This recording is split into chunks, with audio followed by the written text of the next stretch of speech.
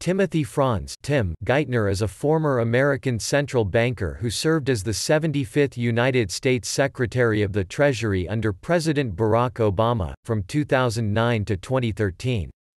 He was the president of the Federal Reserve Bank of New York from 2003 to 2009, following service in the Clinton administration. Since March 2014, he has served as president and managing director of Warburg Pincus, a private equity firm headquartered in New York City. As president of the New York Fed and secretary of the Treasury, Geithner had a key role in government efforts to recover from the financial crisis of 2007-08 and the Great Recession.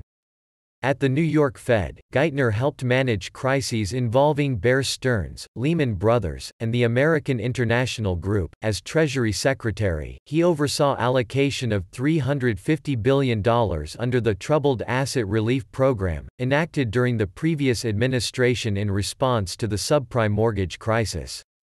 Geithner also managed the administration's efforts to restructure regulation of the nation's financial system, attempts to spur recovery of the mortgage market and the automobile industry, demands for protectionism, tax reform, and negotiations with foreign governments on global finance issues.